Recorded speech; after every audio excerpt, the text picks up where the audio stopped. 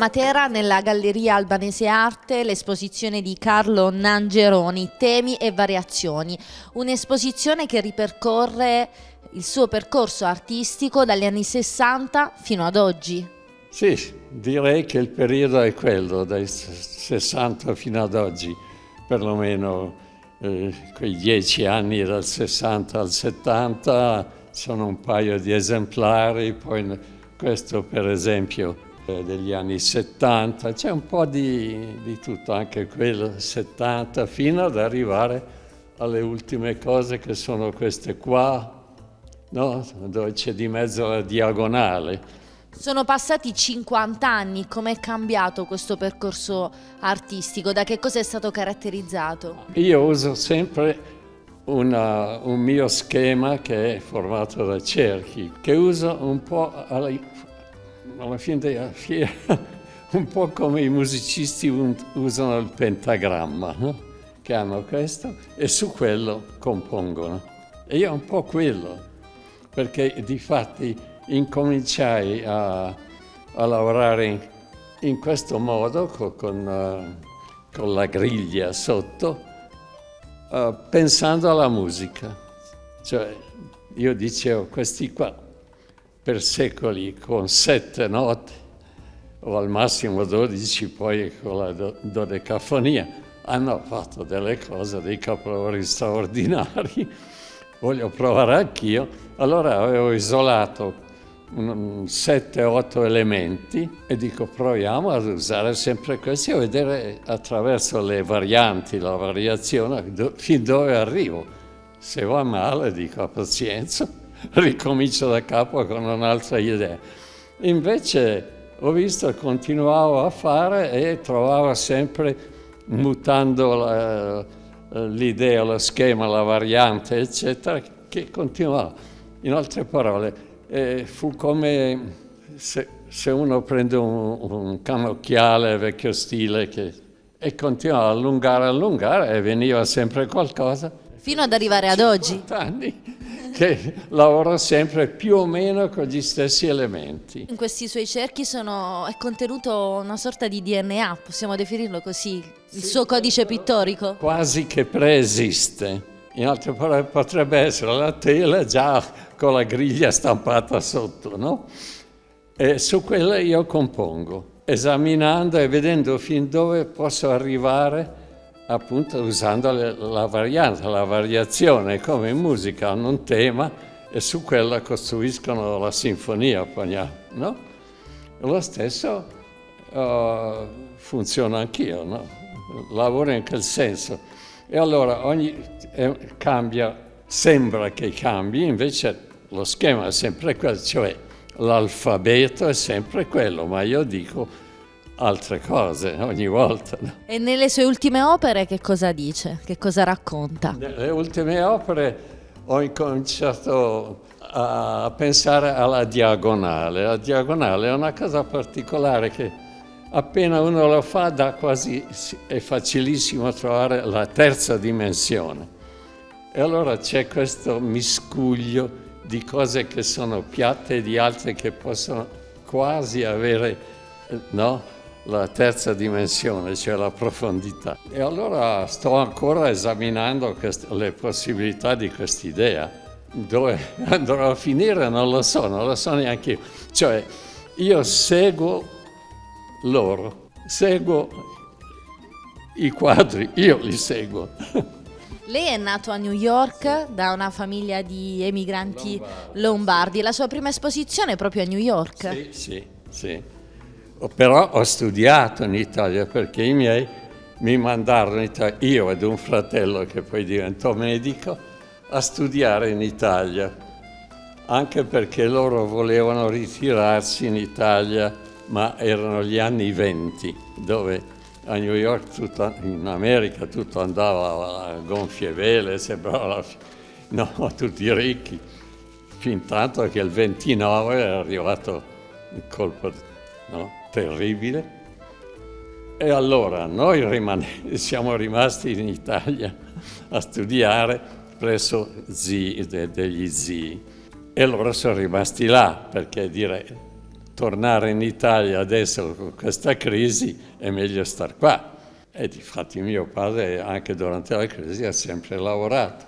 E così rimanemmo 20 anni qui senza vedere i genitori. Poi arriva la guerra, avventure a non finire perché noi avevamo la cittadinanza americana, no?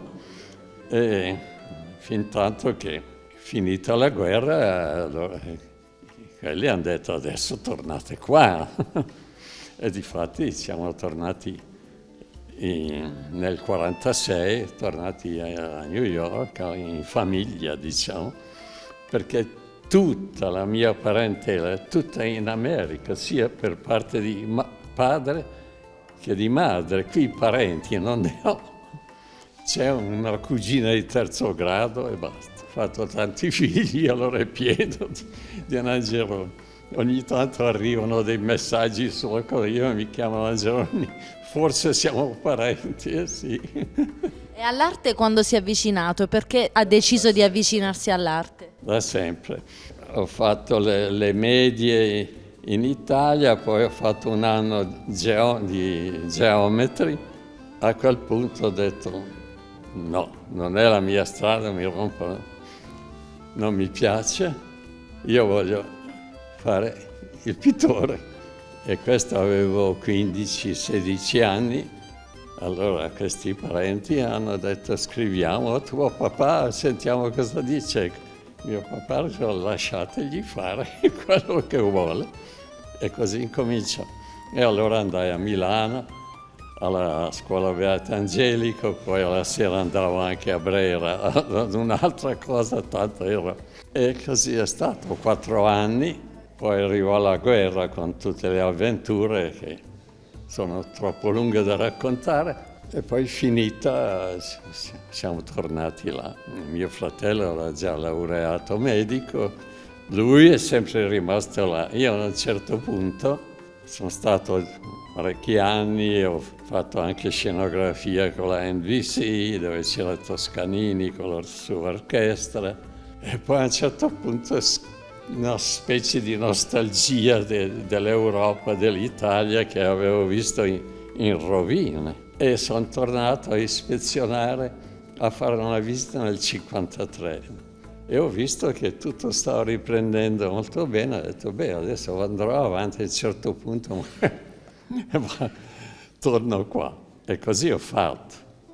Nel 58, 59, i primi anni ho fatto un po' qui un po' là, e poi ho incontrato quella che è mia moglie, che è un'abruzzese, ma anche lei aveva i nonni a Filadelfia, quindi è stata anche lei là, ha studiato anche lei là, e poi ho sposato lei e dopo si rimane legati un po' al posto, no? A Matera invece torna dopo 28 anni. Ecco, sì, ma è stato curioso perché io ho fatto questa mostra, c'era questo signore che mi aveva proposto, che si chiama Dell'Acqua, Giovanni mi pare. Ogni tanto mi scriveva così saluti, ma non ero più venuto qua. Poi a un certo punto ho ricevuto una telefonata dal signor Albanese e dico che strano. E poi è venuto a trovarmi a Milano, anche perché il figlio ha una galleria a Milano dove espone gente giovane, eccetera. E così abbiamo combinato di tornare a Matera. Era curioso di vedere Matera 28 anni fa, si è incuriosito ancora oggi.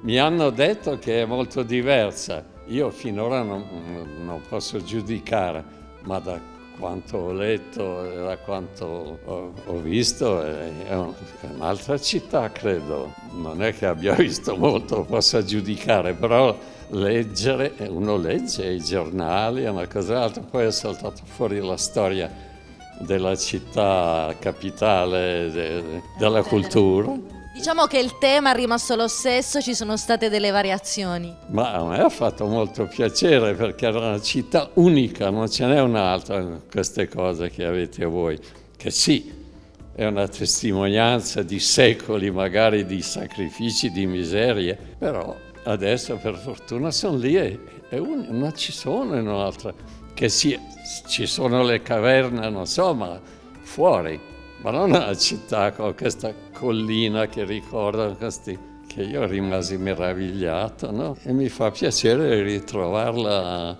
anzi, che si è sviluppata e la gente penso sia contenta, no? Di tutto questo interesse. Hanno cominciato i cineasti a portare un grande interesse, no? Nella Galleria Albanese Arte, questa sua esposizione che ripercorre i suoi 50 anni di attività, le auguriamo altri 50 anni di opere.